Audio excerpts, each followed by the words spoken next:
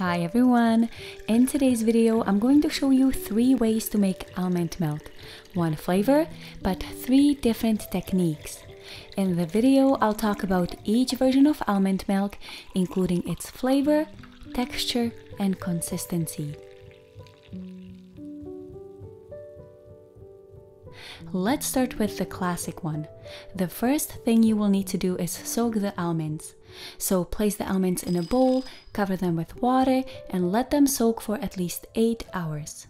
You can also do a quick soak in hot water for about an hour.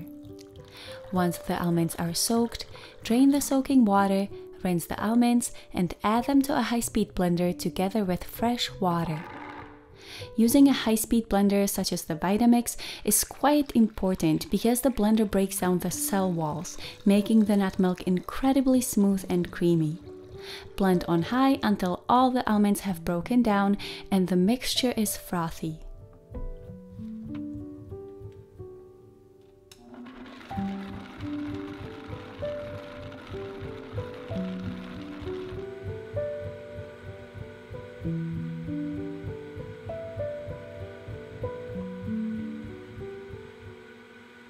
If you'd like to make almond milk that has a less intense almond flavor and brighter white color, you could use blanched almonds instead.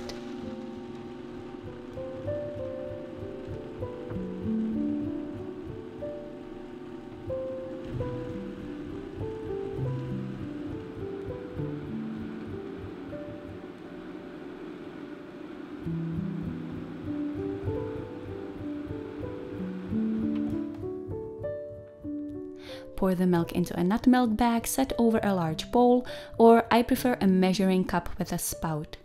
There won't be any brown specks when straining the almond milk made from blanched almonds, but there will still be a little bit of pulp. It sank to the bottom of the blender, which is why you can't see it here, but I did add it to the nut milk bag. Bring the top of the bag together and squeeze out as much liquid as possible.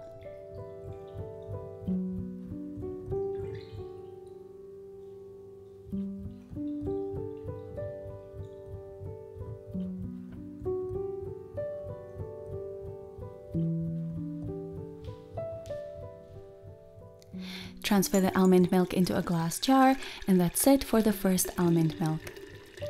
Almond milk made from whole almonds has a slightly sweet flavor and is the smoothest and creamiest out of the 3 versions.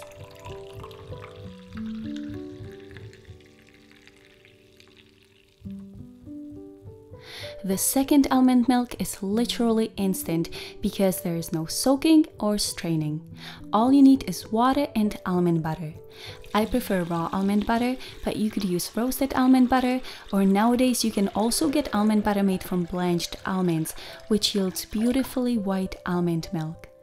As I already mentioned, you don't have to strain almond milk made from almond butter.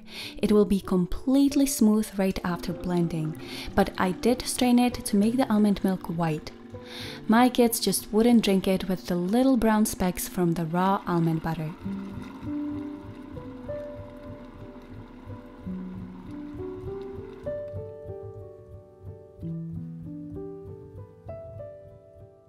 Transfer the almond milk into a glass jar, and that's it for the second almond milk.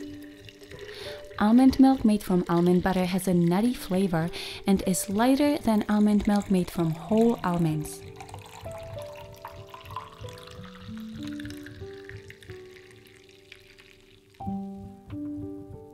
The third version of almond milk is quite unusual. It's almond milk made from almond flour. All you need is just water and almond flour. Other than almond flour made from blanched almonds, you could also use almond meal made from whole almonds. Regardless of which one you use, it does need to have all the fat in it.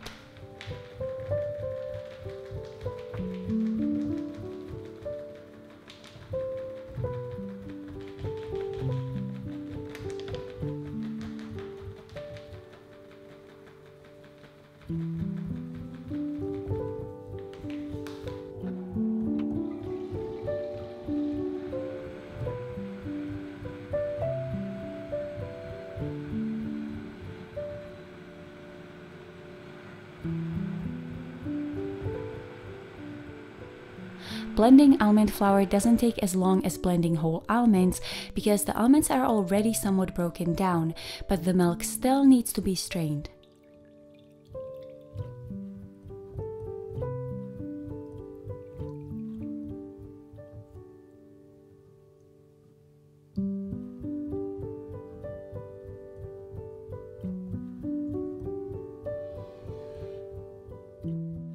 Transfer the almond milk into a glass jar, and that's it for the third almond milk.